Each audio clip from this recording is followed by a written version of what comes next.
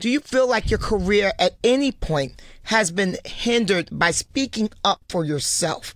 Because absolutely. Okay. I don't know if my career has been hindered, but I know that my reputation has been tarnished because of that in certain situations. And here's what I have to say about that.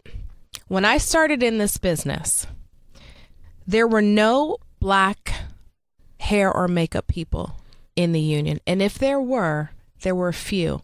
And most of them were working with the Eddie Murphys of the world at the time. Yeah. Because the men were working more than the black women. So here I came along. She taking off her coat, y'all. Because I'm getting taking hot. off the gloves.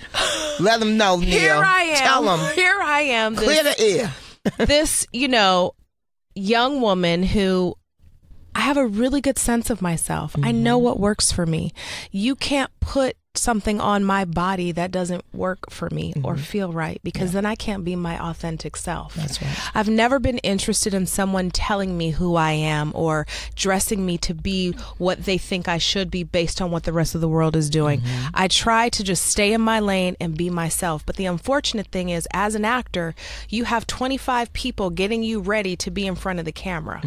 And at times, my opinions don't always match what the other person's opinions are. And I refuse to back down, and I say it nicely, and I ask for what I want, and if I can do it better, I'll do it my damn self. And if you don't like it, I'm sorry. Yeah. And at the end of the day, there was a situation on Empire, and I'm only going to speak about this with you because I feel like it's a safe environment. And the reality is I became a fall guy for a lot of other things that were going on. And I'm not a rat, and I'm very loyal to the other actors in this business, whether I feel like they did right by me or not. It's not for me to talk about in the public. But what I will say is that there was no problem in hair and makeup. That environment for me was not okay.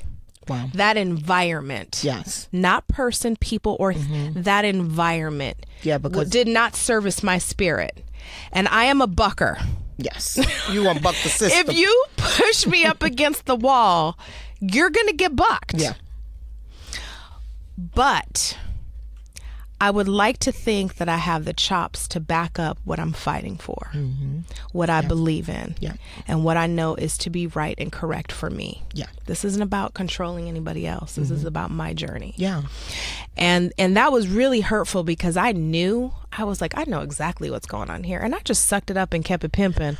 Yeah, which was definitely admirable. And knowing how feisty you are and that you are a bucker, it did shock me that you really didn't kind of respond to the accusations. Because I also know they had a TV show to sell. Right. Some of it's political science, and sometimes you don't need to speak. I can speak now because it's not about that. This is about me and what I'm doing now. And I just, it just wasn't the right place for me to be, and that's all I can really say about that.